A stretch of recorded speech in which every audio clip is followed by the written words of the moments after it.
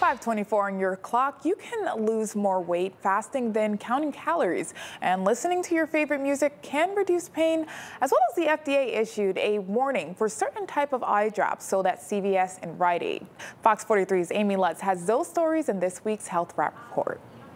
If you want to lose weight, try intermittent fasting. According to researchers at the University of Illinois, Chicago, people who eat only at certain times during the day, like noon to 8 p.m., lose more weight than others who cut calorie intake by 25%.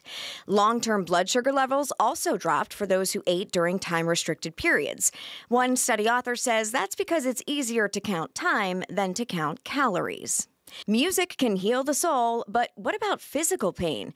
A new study looked at data from study participants who received moderately painful sensations in their inner forearm.